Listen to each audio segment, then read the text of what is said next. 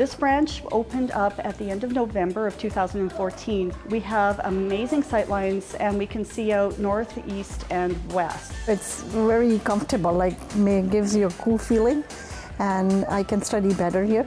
And it's very open. We have a really fascinating, to little children, floor that's sloped and it acts as a hill. We have a Bergeron interactive panel in the children's area that is, I think, one of their largest installations that they've ever done. I really enjoy just how interactive there are things for kids, like the interactive wall, even the computers for my other child who's almost 4, and just even the different classes for the kids. Kids have their separate corner and a wider space for them to play and enjoy.